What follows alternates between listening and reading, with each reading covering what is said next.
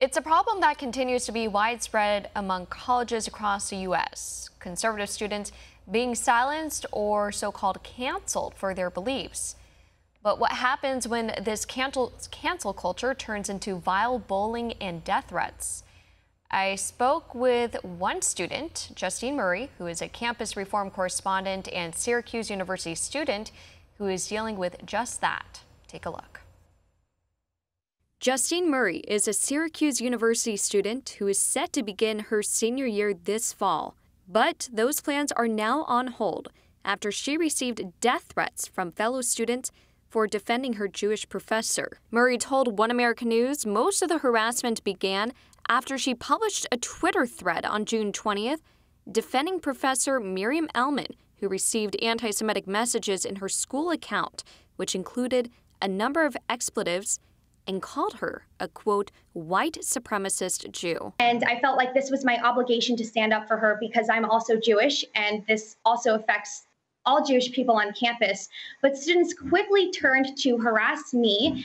They launched a whole campus hate mob to dox me, to not just oust me for being a Zionist Jew on campus, but for my conservative beliefs. Murray acknowledged students have a right to free speech. But she noted the cancel culture and harassment only worsened after publishing two op-eds trying to raise awareness about the misinformation and anti-Semitism on two Instagram pages, Black@Qs and BIPOC.Syracuse. This immediately launched into death threats and calls for my releasing my address. One page entitled Basi Kills Justine Brooke Murray specifically targeted to harass and send death threats to me.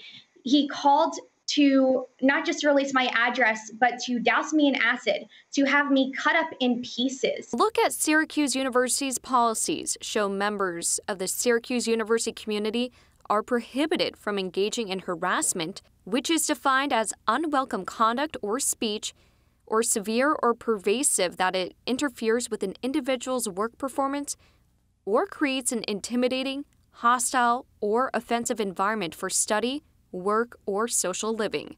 Murray told One American News she reported the remarks to the chancellor and other officials at Syracuse University, but no action has been taken. They started spilling, well, we did find out one of the death threats you received came from Los Angeles, but they never told me any of this information until after I had to approach them, until after I found this out from the other student receiving death threats.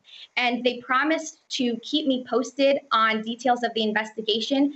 But since my last call with them, with that promise, they have never followed up.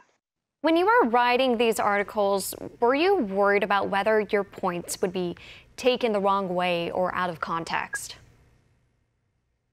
A little bit, because I was already receiving threats and hate mail from students, but I realized that I wasn't writing those articles for the students who are already harassing me, and who, no matter what I write or say, they will purposely try to take it out of context just to target me. One American News reached out to Syracuse University to comment on the matter, but did not receive a response. Meantime, Murray did highlight a silver lining throughout this ordeal, receiving support from other students and professors who shared their stories with her. Just the fact that I was able to inspire one person to come out about their story on campus, one professor to open up about the bias that they've faced on campus and to provide that support and to show that, hey, there are people on campus who stand with you, who stand up for free speech, and even though there might be a few of them, at least they exist. However, Murray's experience is not an outlier, as many college students have reported experiencing similar reactions to their conservative beliefs.